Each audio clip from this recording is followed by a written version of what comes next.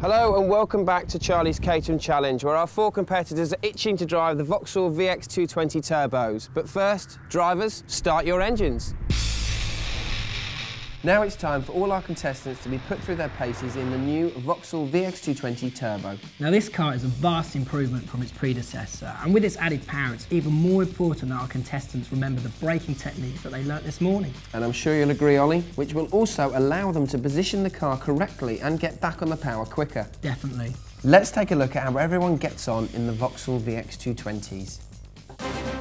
Then start to power through these corners, keep the power on, keep it on, dab the brake, dab, turn in. Good, keep it tight to the left here. Slope to the right, get fourth gear for me. The brakes, down to third gear. Off the clutch, that's it, turn in, arm the power. Okay, that's good. Now I want you to be a bit more aggressive on the braking, okay? Third gear for this corner, on the brakes, down to third. Hey, how was that? Yeah, it was good.